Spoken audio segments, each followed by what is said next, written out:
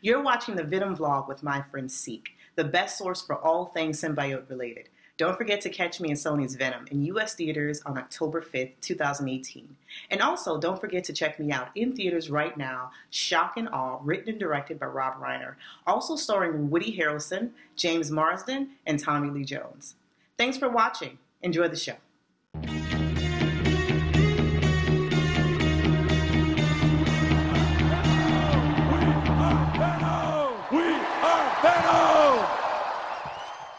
What's up, everyone? Welcome to an episode of Spitting Venom, aka the Venom Vlog, and today we are finally covering the last day of IGN's coverage, which is day 5, and I really appreciate you guys hanging in there with me. On Wednesday, I just went overboard and was like, all right, I'm going to film like 10 episodes tonight so that I could, keep up with everything else on top of what this was, and then also get a few comic book reviews in there. So I may cut back a little bit next week. I don't know how many, it depends on how much movie news comes out, but hopefully no one else next week is doing a whole week of Venom stuff, because that would be hard on me for sure, because I'm moving into my new apartment finally.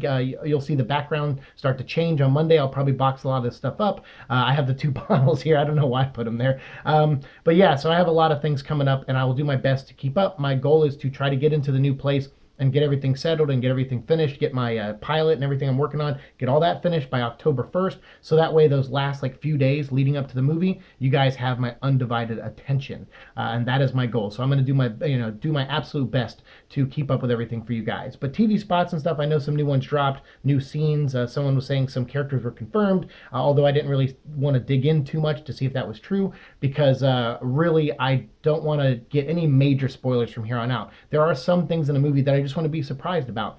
And I know doing a Venom show probably is not going to happen. Probably people will definitely, excitedly just tell me stuff and spoil stuff. And I'm sure that's going to happen. So, hopefully it doesn't. But if it does, I expect it, so I won't be too bummed out. But here, though, we have this clip. So again, if you guys don't want to see anything from the movie, I would say turn away. I'm not going to show the clip. I will put a link down below to the clip in the article. I was kind of surprised at the end of the week, after all the cool stuff that IGN showed us, that they're just ending on a clip from the movie. But what did get me excited about this clip is that our friend Ariadne is in it. And as you can see from the intro, she was nice enough to do one of the intros. We had her and Martin Batts Bradford, and we had Jared Bankins and Ellen Gorstein. So we had all 4 of those actors, do intros for us, which was really nice of them. And this was great, to see her in this scene. So the one scene we get is a little bit about Eddie Brock. So I wouldn't say this is super movie spoilery, but just in case, again, if you want a clean slate, turn away now, because we are going to talk about this.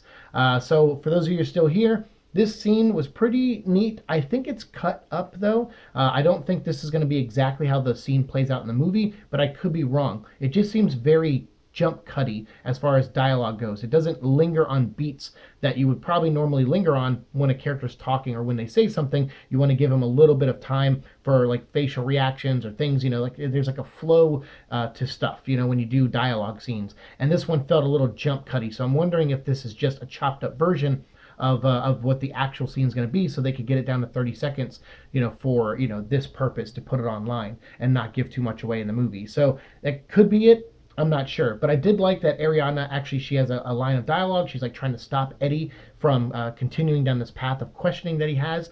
He starts off and he's just there to ask about the rocket, and that's interesting news as well, because obviously the major set piece for what looks like to be the ending of the film is the rocket and possibly some kind of launch in some way.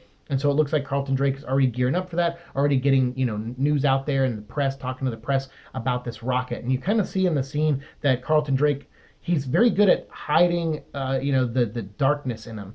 He's around Eddie and he's showing his passion. Yeah, I'm really excited. We got this shuttle, and you kind of see him like that. He's almost like an Elon Musk type of person in a way, where he's just very, charismatic to an extent. I would say Riz Ahmed's a lot more charismatic to me than Elon Musk is. But he comes out and he's talking to Eddie Brock, and Eddie Brock is, taking on every word, listening, writing everything down. Very retro journalistic tactic of writing everything down.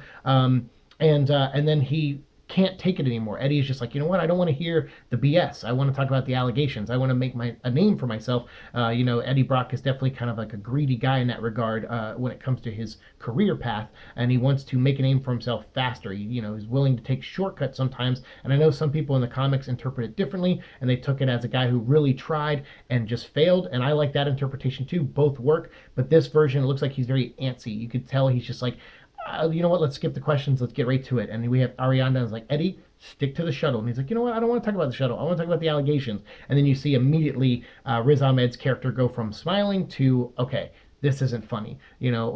Someone pulled a lot of strings for you to be here, and you're ruining this opportunity, so get the F out. And then he even says, like, at the end, he's like, have a nice life or whatever, but he does kind of threaten Eddie Brock. He's like, you're done, Eddie. And then he's like, whoa, is that a threat, dude? And so, yeah, you can see that tension building. So it makes him for a good enemy, because obviously without Spider-Man, you do want someone that Eddie Brock hates. And I think Carlton Drake is hopefully going to do a good job at it. From the scene here, they set up that dynamic very well. And they set up that chemistry and that anti-chemistry in a way of them to kind of not liking each other.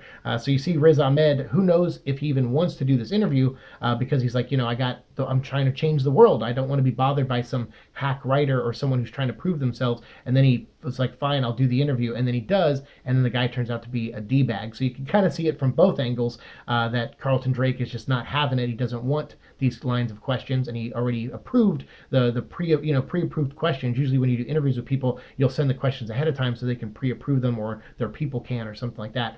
So again, yeah, it tells us a lot, but it also doesn't tell us too much. But I like that they mentioned the shuttle, and that's going to be a key focal point of the movie, and that's going to be something that's tied to Riz Ahmed's plans. But then how is Riot going to kind of take over those plans and use the rocket for his benefits? I guess we'll find out when the movie drops in 2 weeks on October 5th. So I'm very excited. Less than 2 weeks now. We're about like 12, 13 days away. So you guys let me know if you watch this clip. Let me know your thoughts down in the comments below, and we'll continue the conversation down there. Thanks so much for watching my show. As always, like, share, subscribe, all that fun stuff, and I'll see you in the future. Peace.